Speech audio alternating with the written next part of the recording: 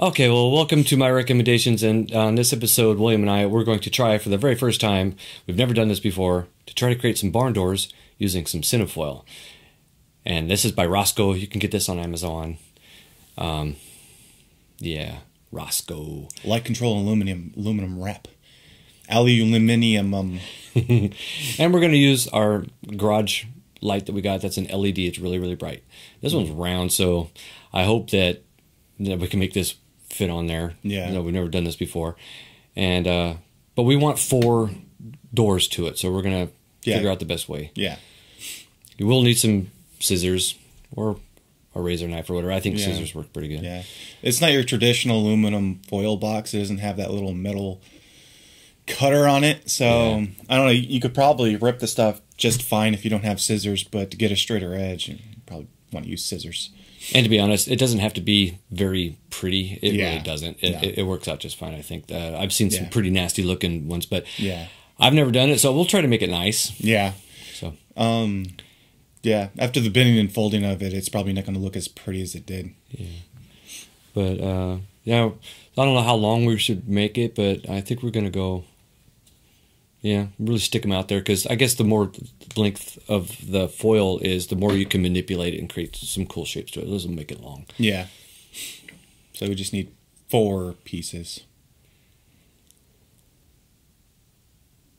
Yeah, William and I haven't done any kind of light shaping yet, so maybe if these barn doors work out really good, we can start doing some more cinematic stuff with light. Yeah, that'd be fun.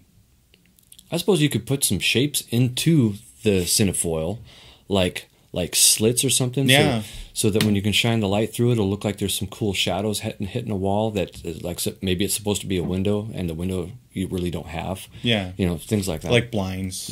Like light coming through the blinds. Okay, so we got 4 bits there, roughly the same size. Yeah. Then I'm going to show you what how big the roll is. So there's 50 feet on this one. Yeah. So pretty decent size. We can make a lot of barn doors with that. It seems a little bit heavier dutier than your average aluminum foil. Oh yeah. But it's probably twice as thick as regular aluminum foil. Now the other thing about this is it's matte black with a special paint that is heat resistant. So you can put it on a hot light and it won't catch on fire. If you try to take some regular tin foil and spray paint it black, chances are that it'll burn. Burning or melting or something. And now, granted, you wouldn't want to touch this stuff if it was on a hot light. You're gonna want that to cool down first before you grab it. Well, the cool thing about aluminum foil is that it dissipates heat pretty quick. So, but with this spotlight that we have, it's LED. It does generate heat, but very minute. After maybe a few hours of running it, you could still touch it with the bare hand. Yeah, and it's warm.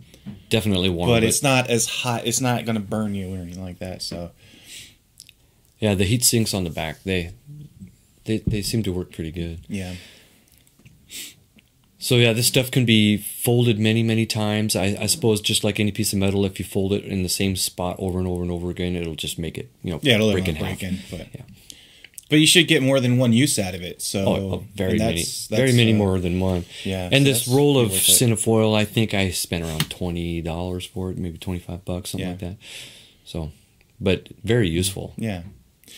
It's either you have a light that you want to use, but you don't have barn doors for it, which you need, and you're not willing to spend like the $200 on barn doors for this nice light that you have, or at least you don't have the money to spend it on it. You just $20 on some Cinefoil. Well, this garage light also doesn't come with barn doors. And not only that, but it wouldn't be very easy to put. You'd have to customize your own barn doors on this thing if you wanted it. And that's what we're doing. Yeah. So I got some gaffer's tape, and I chose that instead of some duct tape, because if I take it off, the gaffer's tape really doesn't leave any residue on the light. So I didn't want these things to be all sticky and stuff. So gaffer's tape's pretty awesome. It's quite strong. It holds its adhesive, and it doesn't damage other things. So there's a reason why gaffer's tape is so expensive. I found out you can get gaffer's tape in different colors too. So you can get gaffer's tape in white, even chroma key green. Oh, nice. Stuff like that, yeah. So here we are just trying to tape these darn things onto it. Yeah, so we're gonna decide to put the top where it's on the inside, and everything after that is sort of on the outside of it, rotating around it. So yeah. Seems like a good idea. Yeah. This is a pretty probably one. Yeah. Just fast forward through it. So a series of gaffer taping corner. I just did each corner and one shot in the middle, and that should hold it pretty good. Yeah. Times 4.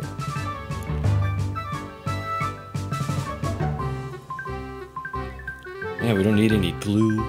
We don't need anything like that. Just gaffer's tape.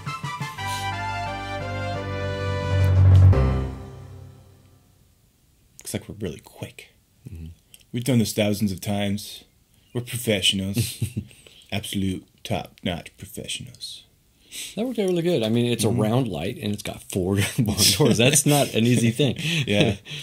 Yeah, I was thinking at first to put like some kind of box around it to give it corners, and then just have that go into a circle shape. That way, make it easier. But that just worked out fine. Well, that stuff can be folded into whatever shape you need it. You know, that's nice about it. Like what you're doing there, you're sort of shaping it to be it's round, but we want it to still seem straight on the at the end. Yeah. So you can totally do that with this stuff. Yeah. So now we're gonna put tape in between the pieces to kind of close up that gap. Trying to get a good angle. There we go. Yeah, the round shape of this light is it makes it kind of weird, but I think we'll make this work. Yeah.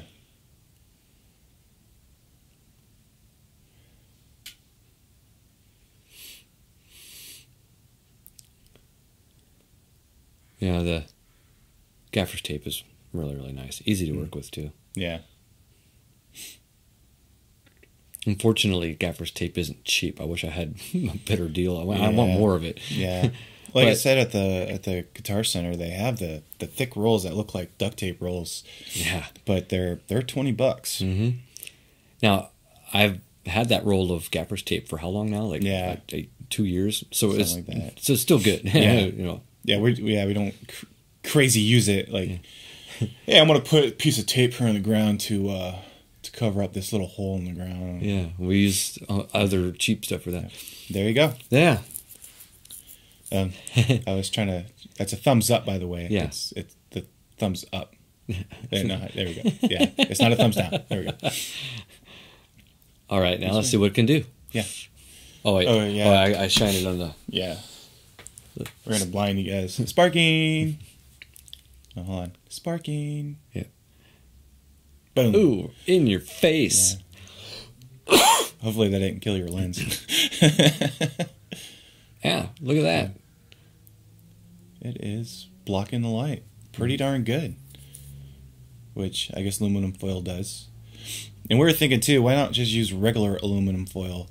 Well, yeah, aluminum foil will block the light. Unfortunately, since aluminum foil is the silver stuff, it's going to reflect it. Which could be a good thing, but when you want to just block the light from one area, you don't want it. Look how we might want the light, but not the lens flare. So you know you can use the barn door to do that. Yeah. Yeah, that's working out really good. It's a little bit better than I expected. It's like wow, it works. Yeah, we were trying to figure out how we could get it to so you can really notice it, and we realized right away, wow, you can really notice it. So okay, so here's the next video. Oh, there's me. We got crazy hairs going on. I got to shave that. So we turned the rest of the lights off in the room, and so now we want to see if we can actually shape the light. Yeah. And lo and behold, you can do quite well. It really blocks off that light going over to the sides and on the top.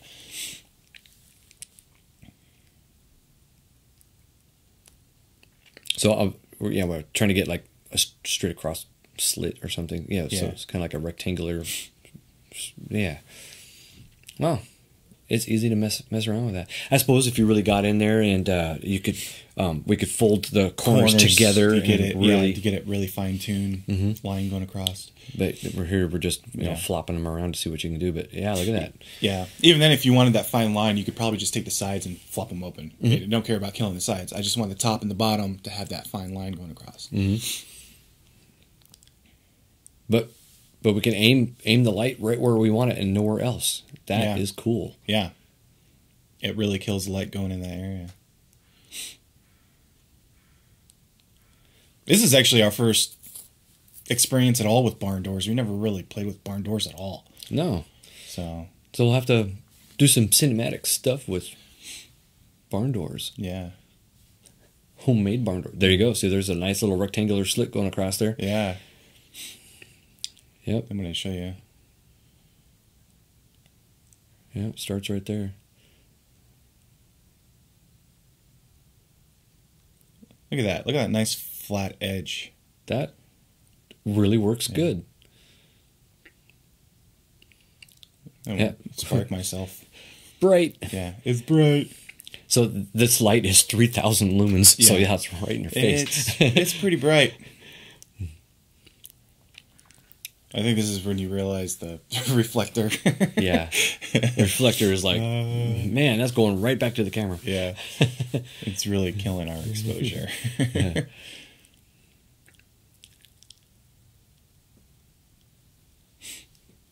Yeah. So here's where we're going to make the light be one half of the room and definitely not the other. Yeah. You know, just kind of divide it. Yeah. There's definitely a line right there. That's definitely way cool. Wait for you to move that reflector. There we go. That's a little better. Yeah. It sure is bright in the face. Yeah. Yeah. But definitely the barn door is doing what we want it to do. That is great. Yeah, that's a nice shadow. See how bright that thing is? Look how sharp that shadow is on there. Yeah. That light is freaking bright. Yeah, that's awesome. Sparking. So you could definitely do this with pretty much any light. I mean, even an incandescent light, that's for sure. You could put a barn door on whatever, but yeah. I just wanted to test it on one of the brightest lights we have. Yeah, we really wanted to see that difference in the line. And so, yeah, this Cinefoil, it's worth it. I mean, it does cost you a few bucks, but you're going to benefit a lot from it if you're making some indie films of your own. You might find the need to, you know, use some barn doors on some of your lights for the cinematic look. Thumbs up. Yep. So, thanks for watching, and get yourself some Cinefoil and play around with it. It's always fun to play with things until you get caught. We'll see you next time. Later.